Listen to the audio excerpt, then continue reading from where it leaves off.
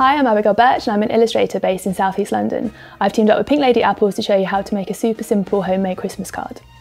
You'll need some thick heavyweight card, a pencil, a black ink pen, a rubber. This is a bone folder which we'll use to fold the paper later, but if you haven't got that then we can use a lolly stick, some pom-poms, some all-purpose adhesive and something to apply it with, and finally a ruler.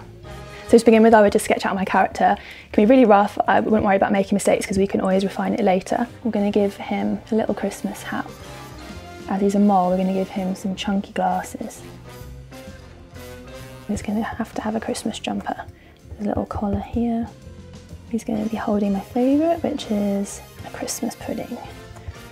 For his trousers, we're just going to give him some little jazzy check trousers. And then finally, we're just going to give him some little pointy boots with some laces.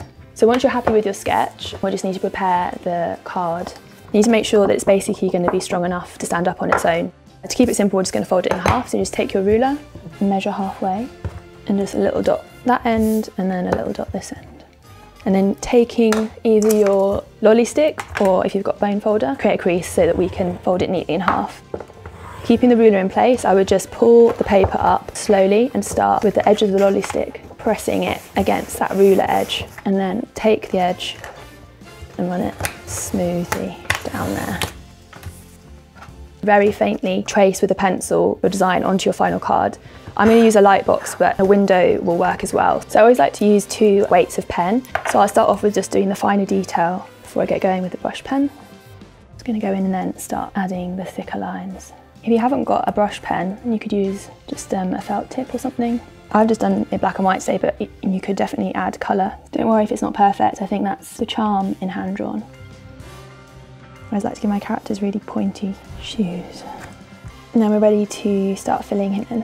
If you're using a felt tip or a fine liner, you might want to try and find a thicker nibbed pen if you can, just so it doesn't take so long. And there we go. So once you've left it to dry for a little bit, we're going to start putting the pom-poms on. Get your glue and put a big blob of it on a little palette. We'll just start working out where we want the different colours to go because we want an even spread. So the main thing when you're laying these out is just that it looks even, really. And then once you're happy with the jumper, I'm just going to add to his hat, and then I might also do one on the Christmas pudding. Next you'll need your cocktail stick. So the main thing with this is that to get the right amount on the stick, because you don't want a huge blob that ends up spurting outside the edges.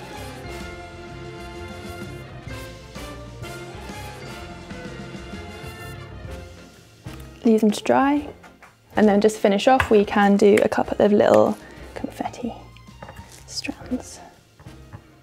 Because we made it half of A4, so A5, you'll just need a slightly larger than A5 envelope to fit it in. And just be careful as you slide it in.